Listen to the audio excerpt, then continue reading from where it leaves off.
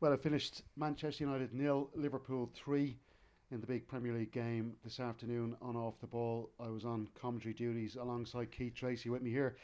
Keith, would you say it was a shock result? No, I wouldn't say it was a shock result. I did expect United to compete an awful lot better than they did. Some of the mistakes they made, playing out from the back, Casemiro, Martinez, these are these are boys who've been around. They know how to play games. They know how to win games. And when you're at home, and I get you want to play through the tours, you want to try and open Liverpool up, but when you make mistake after mistake, and Liverpool have threatened once or twice to hit the back of the net because you've been caught playing out from the back, I think as a player you need to start saying, right, we need to turn Liverpool for a while here. Okay, we might not get anything from it, but we're not going to give Liverpool anything. And Liverpool's press just got better and better.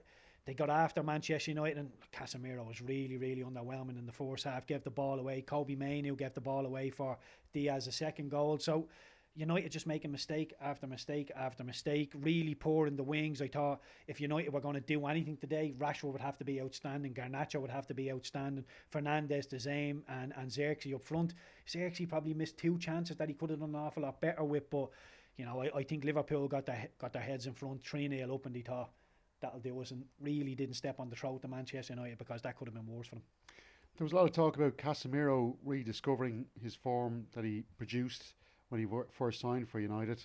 That didn't seem to be anywhere on that pitch today. No, and the one criticism I've always been at, well, everybody's been throwing at Casemiro over the last, I don't know what it'd be, 6 months, maybe a little bit more, is that he looks heavy. He can't get round the pitch, and he doesn't seem to be able to get after people. And there was once or twice when he was coming out midfield to go and get after people, and he was just getting 1-2, and you're thinking, you can't do that. You have to have a brain in your head. You can't just vacate space. And even when he gives the ball away, you're thinking the passing channel is there from initially, but players will give you the passing channel, and as you go to hit it, they will step into it. They'll just dangle that carrot to play, and he takes the bait. And you can play that pass, but you've got to get air on it, because that way, if you overhit it, no problem, it's a misplaced pass. If you underhit it and it gets cut out, the chances of it ending up in a shot on goal are massive. And look, I've had Sam Allardyce shouting at me that for years, so I know sideways and backwards passes have to be 100% passes. They have to hit the target.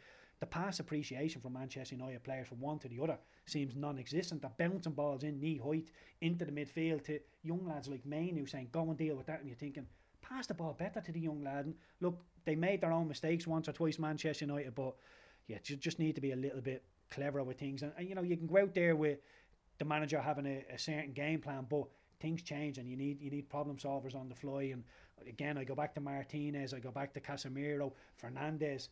They don't seem like leaders to me, and you need leaders in your Premier League dressing rooms. Could there be a case of this United team are going to be okay, that it is just the start of the season, a lot of new signings coming into the team? We had two full debuts in Xerxes and De Ligt.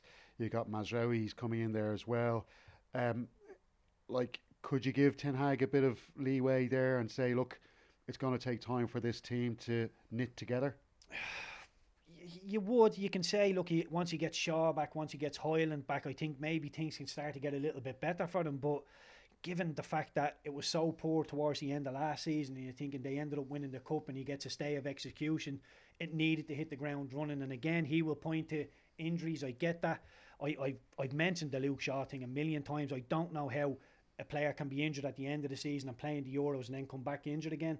Manchester United pays wages, so he shouldn't have played in the Euros. And I think a stronger off the field, if you want to say Jim Ratcliffe, if you want to say Erik Ten Haag, whoever it is, should have sat him down and said, look, you're a big part of this team.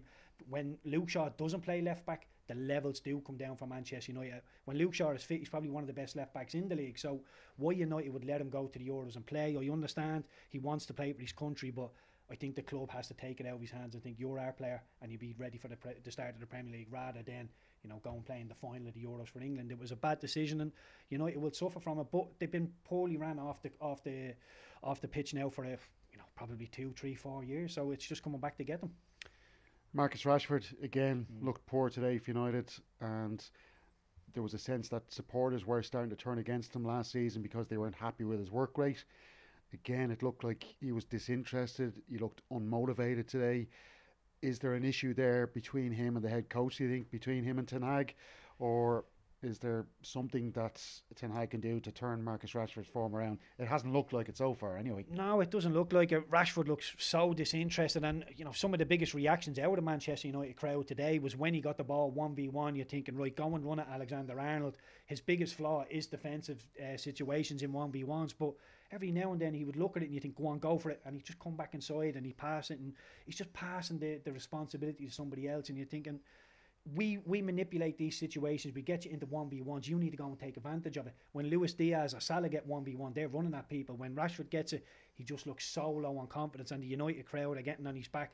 They want him to run at people. And there was one in the dying embers of the second half where I think it was Conor Bradley gave him a couple of yards, and he just threw one into the 6-yard box. Just thought, I'm going to throw it in there. Seriously gets his head in it, and Alisson makes a half decent save. And you're thinking, it's not rocket science. Just put decent balls into the box and the big lad will go and do something. But he looks totally disinterested. And if you were to ask me, I do think he needs to move. Sometimes you get into a rut at a club. I know he was very close with Jadon Sancho when he feels like he wasn't treated too well. So that can roll into other players. And as an ex-winger, I look at Rashford and I think he can be one of the most exciting players in the Premier League, but seems to be a million miles off it at the minute.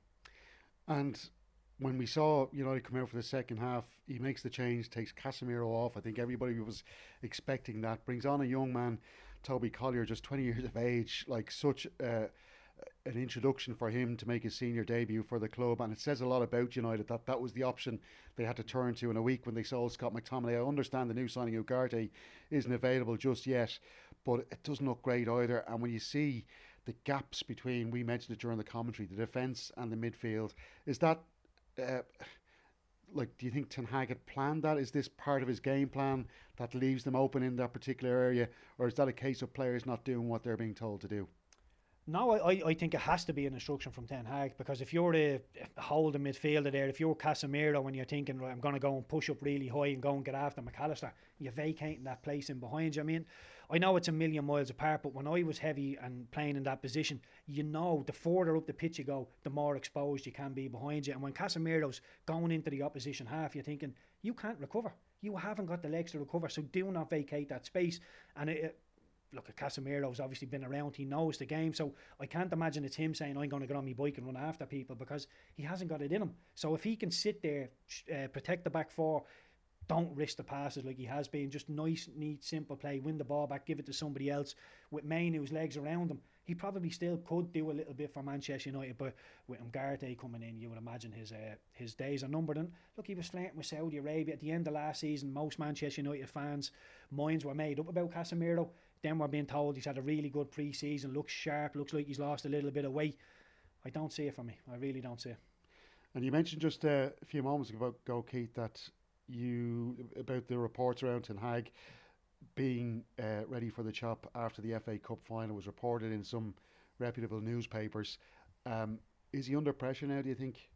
Yeah, I think he has to be under pressure, and it's like I say, anybody can go and lose to Liverpool. Losing to Liverpool is not the end of the world. You don't press the panic button after that. Liverpool, a wonderful footballing team, but you look at the likes of Rashford, a homegrown player, the fans love him, but just doesn't look interested whatsoever. Garnacho really poor. Fernandes, the captain, just not there, not showing that bit of bite. Martinez going in and smashing people, just losing his discipline, not lead, more petulance than actually leading anybody. So the bigger players in an attacking sense just haven't been anywhere near it. Defensively, I like Mazraoui. I think in 1v1 situations look good. The lit gives you a little bit, you think, okay, that's something to build on again. But if they keep making those silly decisions and giving away the ball in their own defensive third, it's going to be poor. It's going to be poor. And look, you can't make a mistake compounded with another mistake and another one.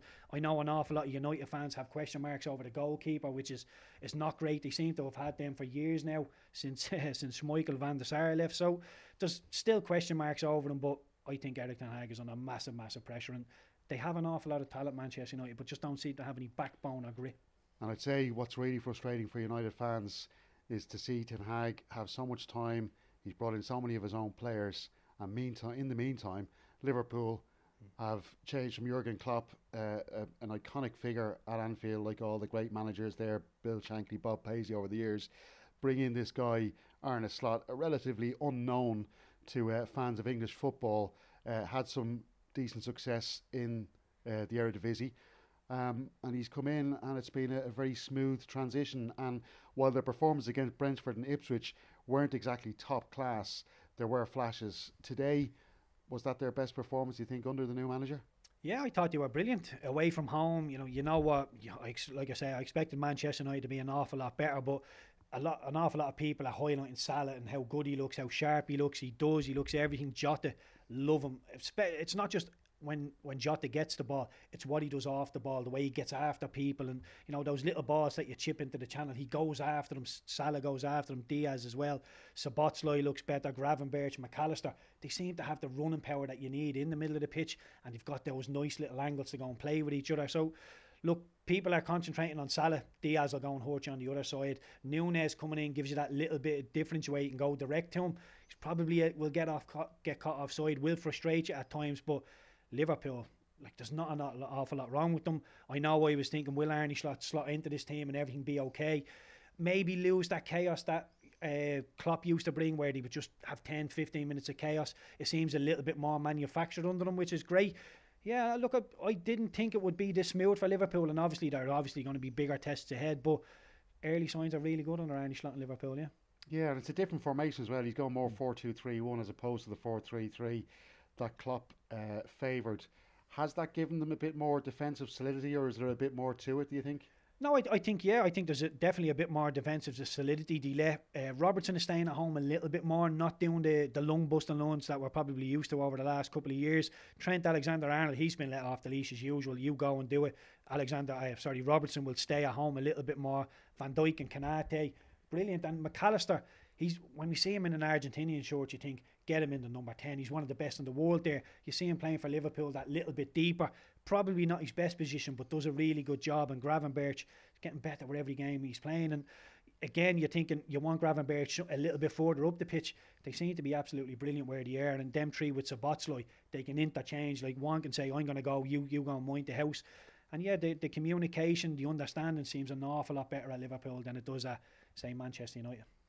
And is there anything else about this particular Liverpool team under Slot, the way they're playing? Anything else that's impressed you so far? Oh, I think it's just, it's common sense football. They don't lose the ball too much. Van Dijk, Kanate don't take too many risks. Alexander-Arnold, as we say, will be allowed off the leash, but Robertson will come, make it a back three at times, and Diaz, Salah, really, really good. And like I say, a lot of people have question marks over Nunes, but being an ex-winger, when you've got that out ball, when you don't really need to look, you just chip it into a certain area, he will run after it and cause problems. He's somebody that players like to play with, although he can be frustrating. So yeah, look, I think Liverpool, I still think Manchester City are just up there. They frightened the life out of me yesterday with Haaland's hat-trick. Looks so sharp. But yeah, I think Arsenal, Liverpool, just behind Manchester City. United, can you see them finishing top four this season? No, absolutely no chance. I think if they were to finish 8th again this season, I think it'd be about right. Look, a lot of things can happen. A lot of injuries. Europe, as we round the bend at Christmas coming into January, we'll know a little bit more. But Manchester United, for me, early signs all over the place. And Liverpool with those Champions League fixtures as well to look forward to. Is it top four will be success, do you think, for Arne Slot this season, or is there a chance he might be feeling he can pip City to the title at the end of the year? No, I think he will want the title race in his head. Whether or not he can actually give us that, I'm not too sure. But look, 4th season coming in, very, very high standard with Manchester City and Arsenal setting the bar so high. I think if Liverpool can stick around, give us a bit of a race with Europe coming in as well, it's going to be difficult for them. I just don't see anybody matching Manchester City squad. I was looking at their bench yesterday against West Ham. It really does make your mouth water. So look, Manchester City still strong favourites for me. Liverpool, Arsenal capable of an upset, but over 38 games, it's going to be really difficult for them. Just to ask you finally as well, obviously Ireland are going to be playing against England and Greece in the upcoming international window in the Nations League. The squad, not too many, I suppose, players in there that were surprising. McAteer obviously called in after getting his Irish passport sorted out. The England game looks like it's going to be a mountain to climb for an Irish team under a head coach that will only have them, he said himself, on the pitch maybe 3 times before the game itself. So not a lot of time for him to plan. What did you make about his comments there? I won't repeat the word that he used, but maybe to use a John Giles phrase, a player that would kill his granny. Can you see any players in that Irish squad? Well, I was looking at Jason Malumbi in pre-season. He was doing a bit of UFC training. So look at Malumbi. There is a couple in there that will go in and put their foot in. We do have a couple of those players, but the one player we need is somebody who gets on the half turn and can open teams up. Defensively, I think we're solid. I think we can play 3 centre halves, 2 wing backs, Seamus Coleman, Matt Doherty out there. It looks good. Benny, Schmodix, Ferguson. I'm not too sure what's going on with his injury, but Adamida up at Celtic as well. The front 4, front 6, we can cause problems, but I think the blueprint for Irish team moving forward is keep clean sheets and go and nick what you can get. It's going to be really difficult against the English, against the Greeks. We know how good the Greeks are. We all know how good the English are.